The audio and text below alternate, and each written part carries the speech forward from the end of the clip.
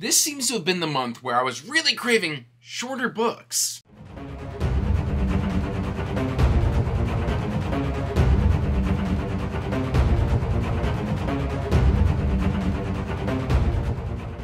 Hey everyone, welcome back to Andrew's Wizardly Reads, and as always guys, I am Andrew, and today we have got the monthly wrap-up for April of 2024 here for you. But before we get into that, please like this video and subscribe to the channel, as it does help the channel grow, and you can check the description box down below for links to all my social media, including information about my Patreon and the links to the Discord.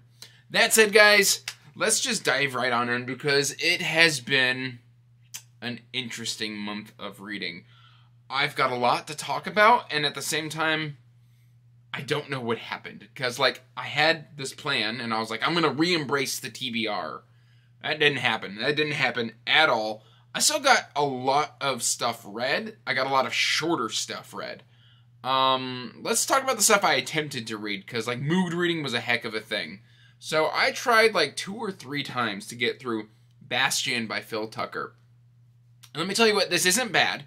This is still on my TBR, still on my shelf. In fact, I'm going to try it again next month. This is one I want to keep trying and trying to get through until either I know for a fact I don't like it or it sticks and I read it all the way through. Because frankly, like, I would get like a couple chapters in and then like something else on my shelf or on my immediate like TBR would call to me. Plus, like I said, it's the month of the shorter book. This is just a big thickum and it wasn't quite calling to me. So I haven't quite been able to nail down Bastion quite yet. We're gonna stick it right over here.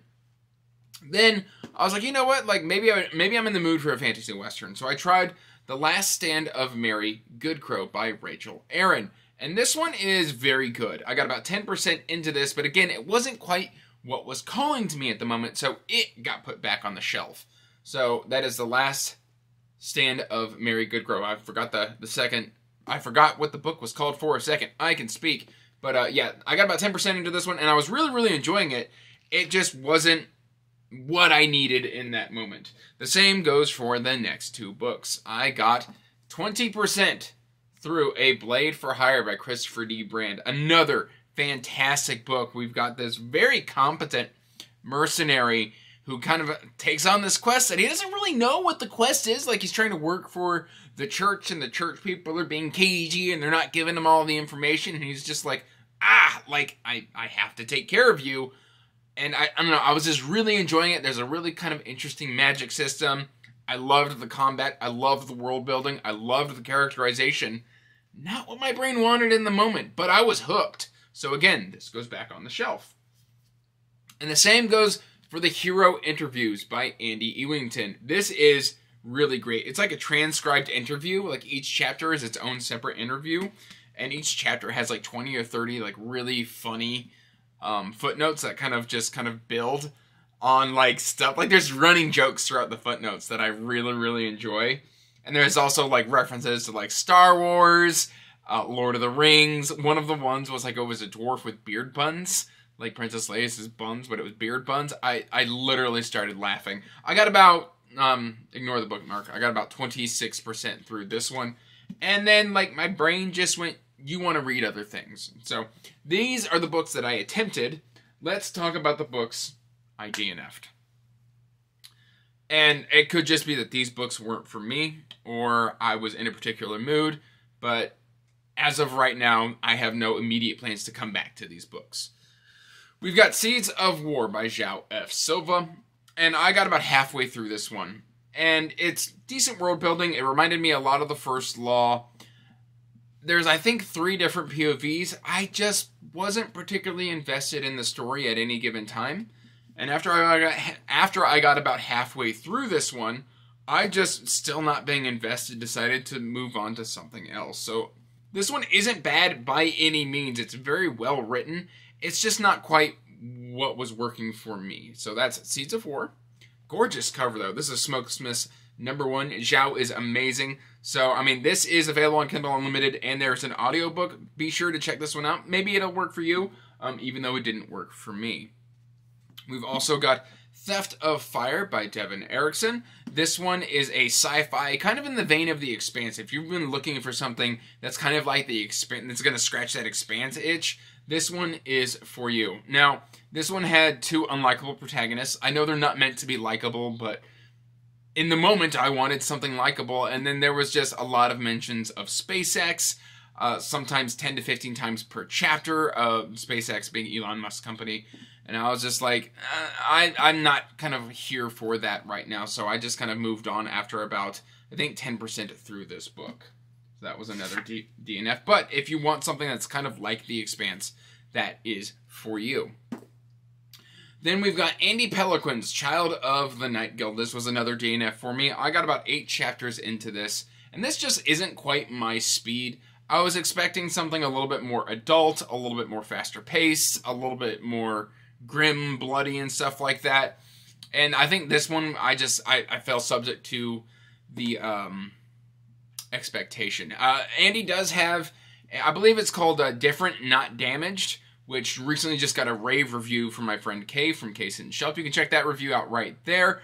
That made me really want to read that one. So I'm not quite done with Andy Peliquin. If you know Andy Peliquin, he's very, very prolific, and so there is a lot of stuff to explore throughout his body of work. And so I believe Different, Not Damaged. Sorry, I struggle with the D and D.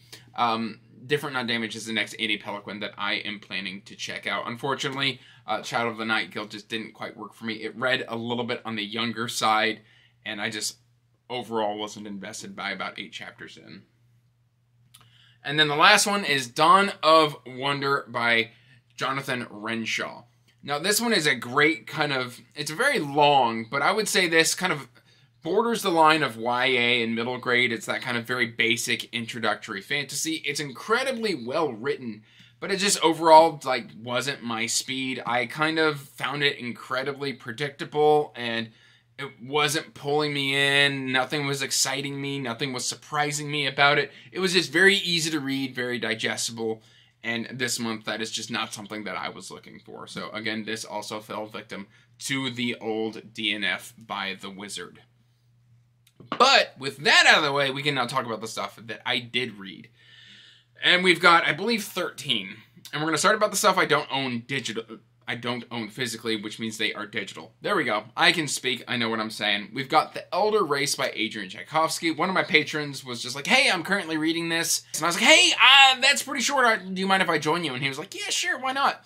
So me and Aaron decided to kind of read this and chat about it a little bit. It's fairly short, so there's not a whole lot to talk about, but I give this one about 3 to 3.5 stars. It wasn't anything mind-blowing in the vein of Ogres or Put Away Childish Things, but it was solid, it was interesting, and overall I really enjoyed the premise. It's more of like, we've got this primitive kind of colonized world, and then Old Earth has kind of set up an outpost, and this anthropologist is going in and out of fugue sleep. He's now like 300 years old. He's lost contact with Earth, and they kind of think he's a wizard, and they've kind of come to him to help solve this demon problem. And it was very interesting, very well done, and I thought it was worth the read, but it's not going to rank up with my favorite Tchaikovskys.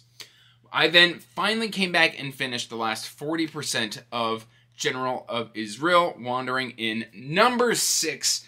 And let me tell you what, even though I struggled with the first 50% to 60% of this book, the last 40% absolutely was a home run and brought me back into the series. I do have a dedicated book review that should be dropping early to mid-May. That book review should be out, and then I will be continuing the Wandering, and hopefully in June or July I'll be starting book number 7, which is the beginning of the next arc of Wandering In. And then I picked up on a whim Necromancer called Gam Gam. And I'll put the cover right there because I think it's Adam Holcomb is the author's name. Anyway, this is like a 110-page cozy necromancy. And it completely caught me off guard. Gam Gam is this... She's this grandma necromancer who started studying necromancy in her dotage because she wants to call back the spirits of her grandkids because she misses them. She bumps into this little girl who's on the run because somebody wants her for her magic, and she kind of takes her under her wing, and they kind of, I don't know, it's weird that the necromancy is like cozy because her father's just been killed, she's running for her life, and Gamgen's just like, yeah, I'll be the grandmother figure, and they kind of, they're very healthy for each other, and I will be having a dedicated book review for this. Also in May, I believe, is when that will be coming out. It was a really good read. I don't want to talk too much about it.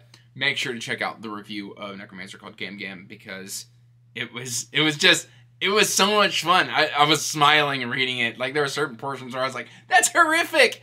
Why is this cozy? I don't understand how you've pulled this off. Anyway, I think book 2 in this series comes out, I think, in Q3 of 2024. I'm very excited to check it out. Next up, we have got Your Blood and Bones by J. Patricia Anderson. And I do have a dedicated book review for this one as well. I don't know if I've scheduled it to come out last week or this week. But anyway, there will be a dedicated book review, or has it already dropped? I can never remember when I schedule things. You would think that after 3 years I would know what I'm doing. I don't. I'm just flying by the seat of my pants. But anyway, Your Blood and Bones by J. Patricia Anderson is another novella. This one was incredibly good. We've got some unnamed protagonists. There's a little bit of body horror in this one. They've got like feathers growing underneath their skin, and they can like pull them out, and they've got like bone shards and stuff that they can pull out as well. Bone spurs, I guess is what I'm trying to say. Shards, spurs. And they can kind of burn them and get magical effects to control the dead. They're on the run trying to survive and find a cure. It's just, this one was really good. And I'm just so glad that I have finally read this. Putting it over here. Next up, I finished Robert McCammon's The Providence Writer. And I talked about this in the mid-month wrap-up. It was good. The premise seemed a bit flawed, but overall, like, I thought it was very good. And I hope that we kind of explore the premise in further Matthew Corbett books. Matthew keeps kind of trying to keep people at arm's length. I'm not a huge big fan of that. Like, we do a lot of character growth and reconciliation in this one, and then we kind of take a step back at the end, which I wasn't the biggest fan of, but we will see where the series kind of takes us moving forward. I hope to do at least book 5 sometime this year. I don't know when that will be. That'll probably be closer to spooky season. It may not be spooky season like, you know, Halloween and fall and all that, but it'll be around there. So that's kind of my goal, fingers crossed. Just some more that I talked about. We've got Kraken's Tooth by Anthony Ryan. Very good. Not as good as Pilgrimage of Swords. Pilgrimage of Swords? Was that it? Yeah, I think it was Pilgrimage of Swords was book 1. Kraken's Tooth is book number 2. I did enjoy this one, though. I do struggle with kind of the dichotomy of, like, you know, Pilgrim has 2 different names. And I was just like, just call him Pilgrim and that. Because, I mean, these are super short. I don't really need his old name. I would rather he just be called by one name. That's my really only critique here. We kind of still lean a little bit more into the Lovecraftian stuff. And I'm just overall really enjoying the Seven Swords. I think I've also talked about Dandelion Wine, which is a collection of short stories set in 1928. Fantastic Ray Bradbury. This is one of my new favorite books of all time. I consider this pretty much a flawless masterpiece. We follow this young boy as he discovers the magic of childhood and boyhood. And then we also follow some other characters in the twilight of their life as they reflect on what's important and what makes life worth living. It was just incredibly well done, and it just captured a vibe for me that I absolutely loved. So Ray Bradbury's Dandelion Wine was amazing. This prompted me to buy like 10 more Ray Bradbury books / collections, which I now have a Ray Bradbury collection. Yay! I then caught up on the kind of Raven's Blade, Raven's Shadow series by Anthony Ryan. This is where we are currently sitting at with Valen Alsorna. I hope that Anthony Ryan will be coming back to this world, because it is kind of left open-ended, and I would like at least a standalone to close it out. Hopefully it would be a beefy standalone. I know it could be quite a while until we come back to this world, because Anthony is getting ready to release a Norse series, which I'm very excited about. I don't even really like Norse fantasy all that much anymore, and just because it's Anthony Ryan, I'm going to be checking that one out. I'm very excited. We get a very kind of, I don't want to say it's a solid ending. Like, I definitely enjoyed Wolf's Call more. This one was like 4 stars. I felt the ending was kind of rushed and a little convoluted, and it just overall was a hair on the messy side, where we kind of, I was expecting this confrontation to kind of come to a head, and it doesn't really do that. And so I was left kind of wanting a little bit. I was expecting, you know, meeting on the battlefield, big, gigantic clash. And I didn't really get that here. So that's my main complaint here. Characterization, world building, and lore, all that's still incredibly good. I was just left wanting just a bit more of a climax with this one. Then, of course, The Third Kingdom by Tao Wong. This is book number 7 in 1,000 Li. And let me tell you what, like, if we had to start Wu Ying's next arc like this, I'm glad it was just kind of like this tournament murder mystery type of deal. It was very, very good to read. I really, really enjoyed this. Now, some new stuff that has kind of popped onto the radar since the mid-month wrap-up. I kind of put out to my patrons because I was feeling the call of Stephen King, and I was like, what King should I read next? Should it be Different Seasons, or should it be Skeleton Crew? They selected Skeleton Crew, so I didn't read Skeleton Crew. What I did read was The Mist, which is 135 pages of Skeleton Crew. And I was like, you know what? That's a novella. That's a short book. And I just kind of moved on from there. I enjoyed The Mist. I didn't love The Mist. I did like the Lovecraftian aspects of it, where you've just got this mist, and you've got these creatures in the fog. They could be like interdimensional beings, and they track people kind of by like scent, and we've got all these people who are just dying. I don't know, I really enjoyed The Mist. It was a very, very interesting read, but I think I will come back to Skeleton Crew at a later date, and I might do Different Seasons next, just because I am craving those novella-length stories, and I believe, like, Different Seasons is 4 novellas just kind of stitched together, so I might do that. And then, let's see. We've got The Never-Ending Story. Oh, it helps if I show you the front cover. I did read The Never-Ending Story out of this folio edition. And let me tell you what, like, the first 60% of this was really, really good. The last 40% had some kind of diminishing returns. It was still good, but I was kind of checked out after that first 60%. The end, I felt really kind of nailed it. Like, the last 2 chapters was just amazing. But that falling action where we've got Bastian Balthazar books kind of going through Fantastica and dealing with, like, breathing new life into it and making all of these wishes. Like, the first few bits where he's still very much Bastian is very good. The thing is like, the more wishes he makes, the more he loses his memories of who he was. And he kind of turns into somebody unrecognizable, which is the whole point. But, I mean, it kind of devolves from the first movie, but it also borrows heavily from the second movie. So, I mean, I can see certain aspects of it, but again, the first 60%, pure magic. The last, I would say, 35 to 40%, I was kind of ready for it to be done. But I did read it. This was a great reading experience. I've done plenty of shorts on this premium edition, and it is well worth the money. If you are going to read The Never-Ending Story, I do highly recommend the folio edition. And then just a couple of things left to talk about. I am currently 70% through Ashes of Man. I do have a couple days left in the month. This is book number 5 by Christopher Rocchio in Sun Eater. I'm loving Sun Eater. I'm all in. Next up, I'm going to go back and do Queen Amid Ashes. Then I'm probably going to do Dregs of Empire before I jump into Disquiet Gods. But this has been really good. It's not my favorite. I can kind of tell that things have been split up a little bit just because there are some pacing things that I think were done better in books 2 and books 3. And then book 4 and book 5 has a couple pacing issues where I think Christopher did the best he could because, you know, if you don't know, books 4 and 5 were initially one story, and then because of the paper shortage, they were split and some rewrites had to be done.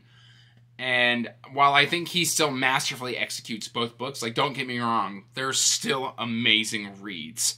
I can still kind of feel that split a little bit.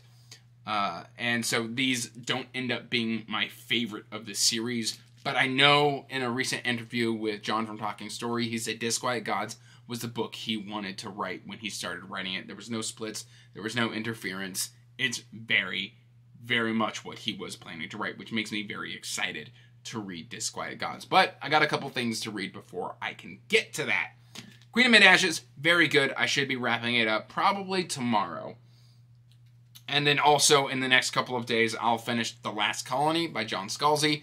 I tried listening to this on audio a while ago. I bounced off of it, and then I kind of picked it up on physical and just sank right into the story, and I've been off to the races ever since. I'm currently 40% of the way through this. I will finish this up before the month is over. And then literally the only thing I will be reading for the rest of the month is The Prydain Chronicles by Lloyd Alexander. And hopefully this resonates with me. I know it's a kid's story from the 1960s, but everybody I talk to says that this holds up. It's been on my shelf for about a year now, and I know Nico has been really excited for me to read this. He actually bought me this copy, so we shall see what all the fuss is about. That's all I've really got for you today, guys. I've got some DNFs, I've got some stuff that's going back on the shelf to be tried again later, and I've got about 13 books that I ended up finishing.